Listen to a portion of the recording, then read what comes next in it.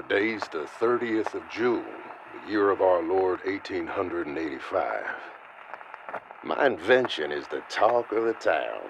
People been coming from far and wide, eager for a chance to upgrade their firearm. Revolver, rifle, the machine don't care. It'll pack 'em all.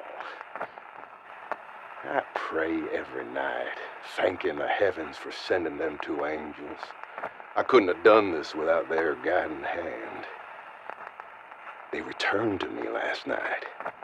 They told me there was another machine they wished me to build. They called it the Agarthan device. Said it had the power to grant that which one truly desires. I told them I was their servant. Show me the path and I will walk. They said I needed three things: the blood of an elder god, an elemental shard, and a metallic vessel to harness and carry both. To find the blood, they instructed me to travel to the bottom of the ocean.